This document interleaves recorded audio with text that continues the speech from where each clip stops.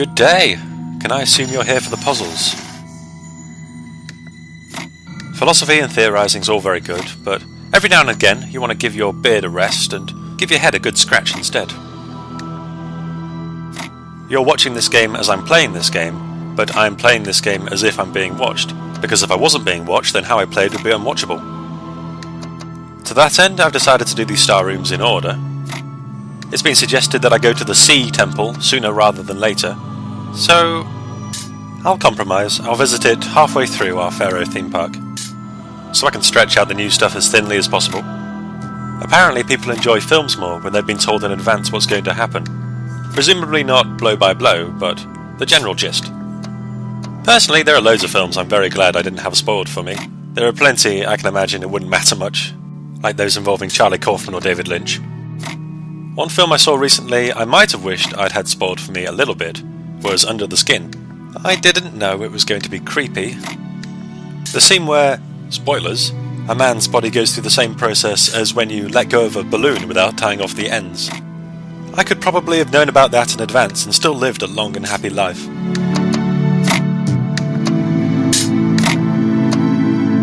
Music went a bit wobbly there. That's not an omen. If something peculiar was going to happen, I'd let you know.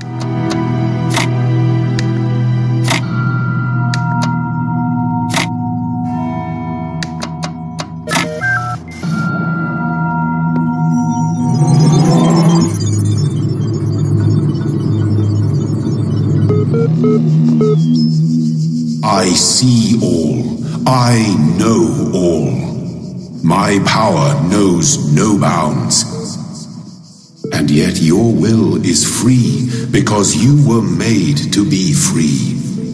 It is the very principle of your existence, without which the trials of this world would hold no meaning. To seek salvation must be your choice.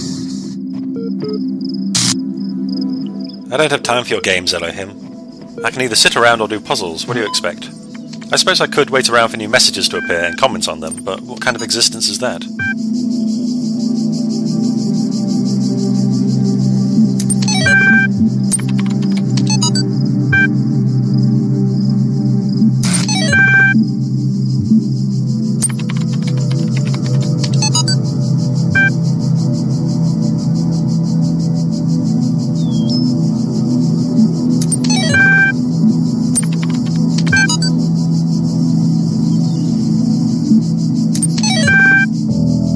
This last attachment, N***, very similar to the sign over there.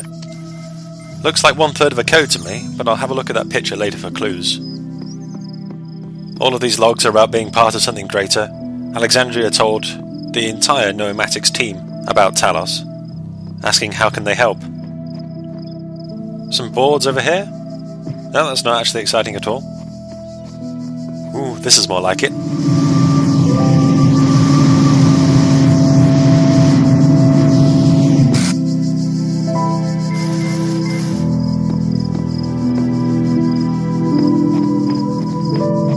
Anyway, the copious amount of hidden text is a quote from Bertrand Russell's essay, Dreams and Facts. The quote is, "No man is liberated from fear who dare not see his place in the world as it is. No man can achieve the greatness of which he is capable until he has allowed himself to see his own littleness." I can't do anything else in this room, but I can bring something in with me.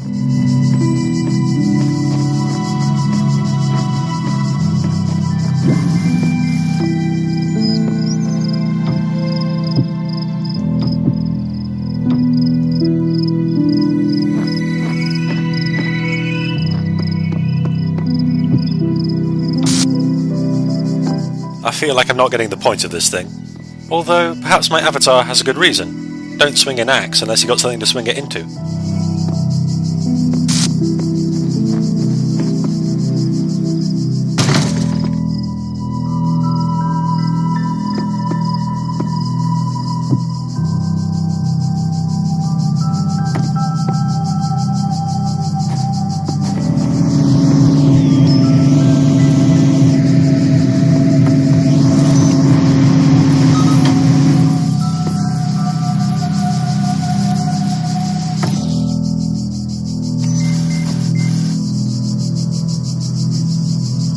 I am really psyched about using these fans some more. I envisage connectors being launched clear across the map over and over again, but it looks like those sort of components just get pushed along.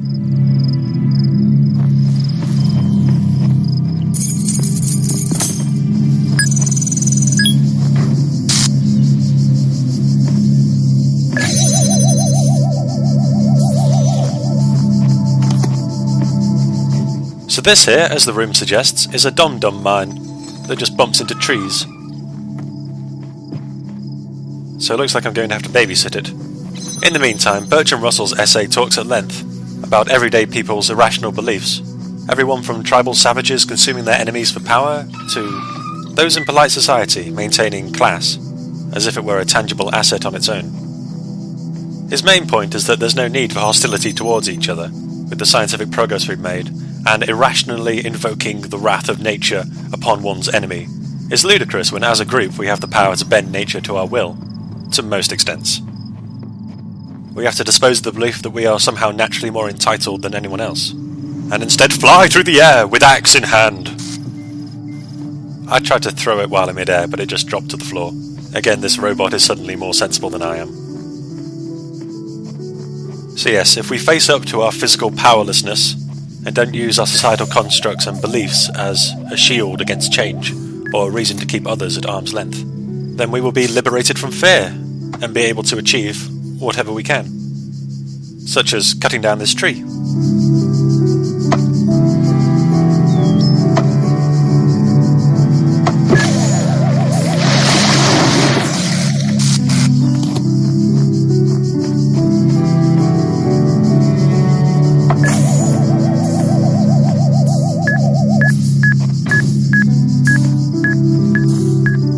So that message must have been very important to the Nomatics team, the people behind this simulation, as they would only be able to create something that lasted beyond the annihilation of the human race if they didn't believe that they could prevent it from happening, or that humans were naturally not deserving of such destruction.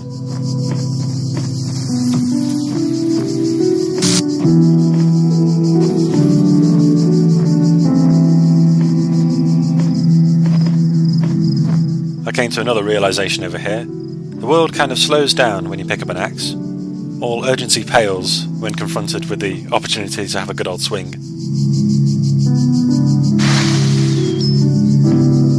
If I was playing in my own time, I'd probably have run around this entire area, chopping up all the shrubberies. Just in case there was something there, you know?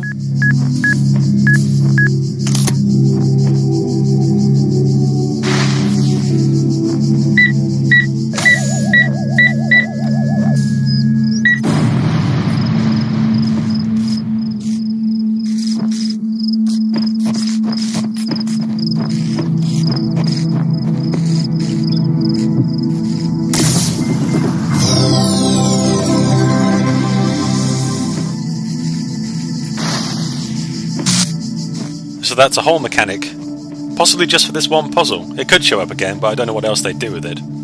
Of course there are those boards in each of the temples, but that's about it. I guess I should have a good look around for an axe, next time I'm up by the tower. The second log doesn't have much to it. It's a quote by Samuel Butler, again saying big things are composed of small things.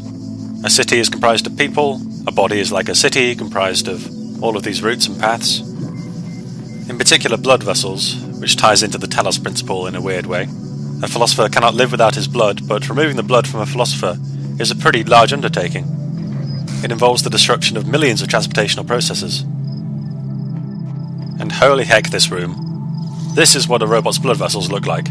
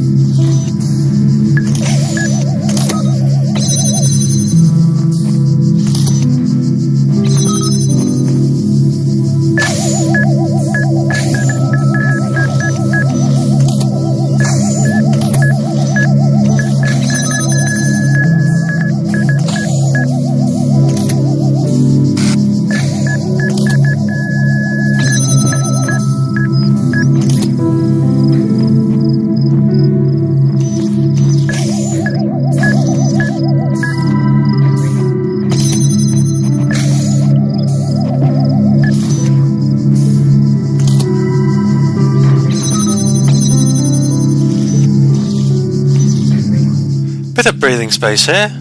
As you can see, I don't have to be quick, I just have to not do anything stupid.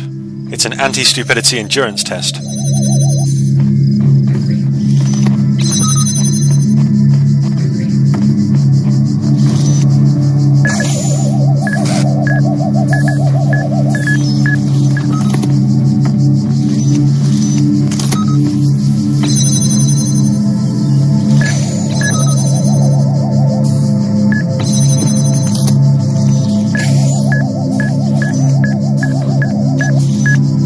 You have to keep really good track of not just what you're jamming, but where you're putting the jammers. They can save your life, but they can also be a hindrance.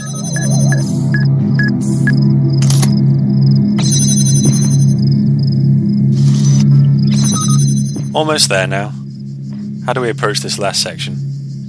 If I get all 4 orbs staggered in the right way, I could sort of weave between them.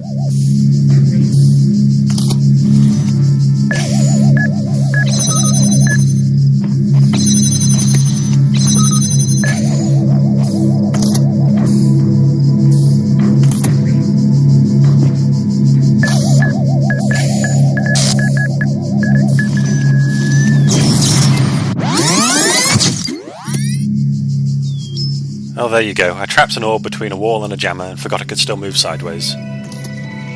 Let's get back to where we were and keep my distance this time.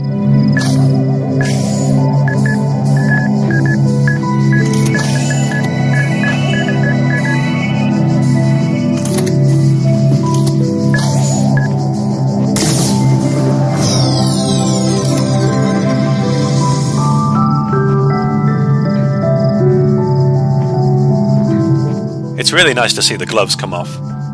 I can only imagine what the other star hubs would be, considering they most likely employ connectors. I'm not too bothered that the difficulty might be oscillating a bit. It's better when puzzles progress by mixing things up and challenging established expectations. The last log is again from Arcady, and again he opens by saying, "You all know me, so you know that I know what I'm talking about," which I have to assume he puts at the start of all of his emails. It looks like he's talking to researchers at a university, who are all working on projects in order to avert the upcoming disaster. So this whole extended life project wasn't the first thing people turned to. It was the last resort to deal with the worst case scenario. He describes the exact nature of the project, seeking to preserve the non-biological components of what constitutes the human species, in the hopes that they be recovered in the future by other, local or non-local sentients. He says it will include all cultural works, scientific insights, history, DNA, as can be gathered in the time remaining.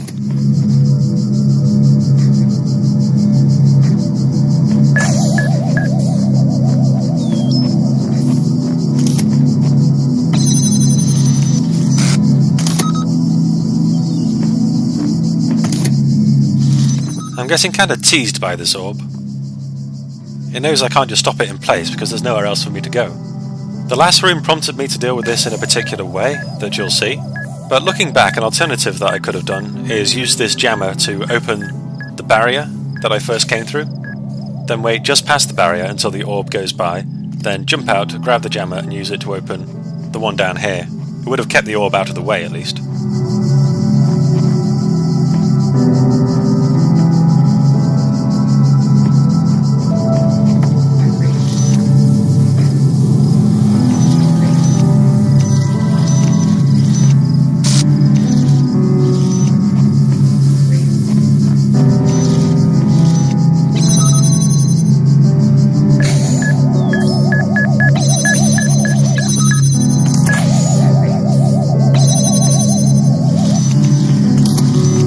This whole room isn't too difficult. It's basically something I've done before, but on a much larger scale, with way more components, with a bit of forced waiting, so I'm more likely to slip up.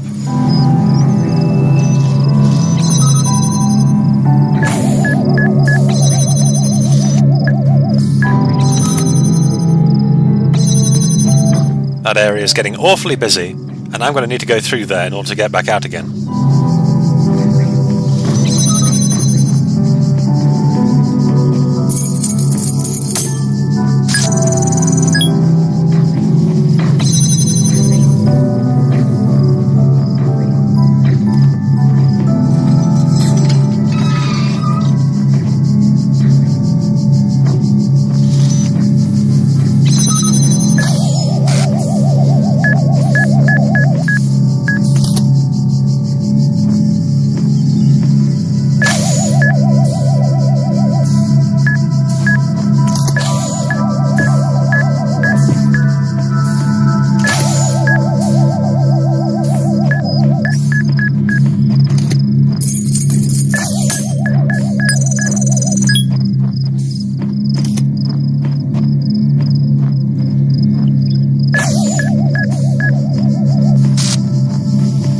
It occurs to me that all of these puzzles are teaching me to be way too haphazard with these mines.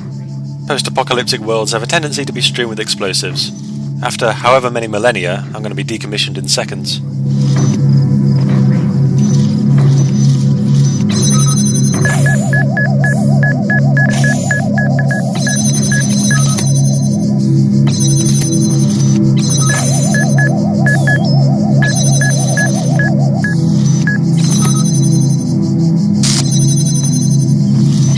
I feel like a traffic cop. Not that barriers like this would make the roads any safer, it would just lead to a massive increase in people being sliced in half.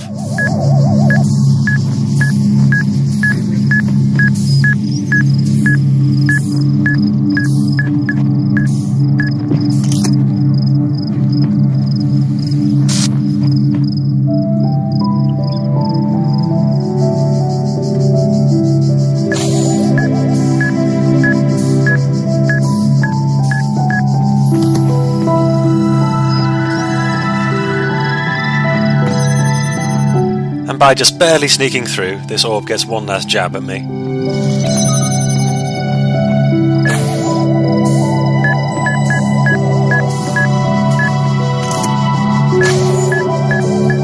I'd done so much by this point I couldn't remember what I was doing it for.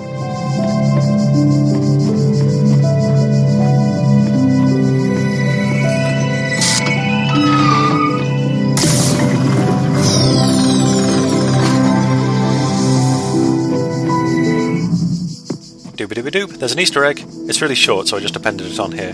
I did wonder why there was the option to set the quality of mirrors.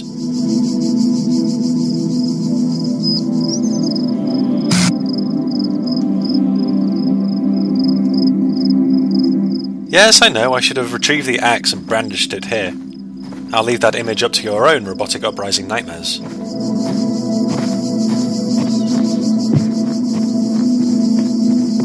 See you next time. Back in the desert, same time as always.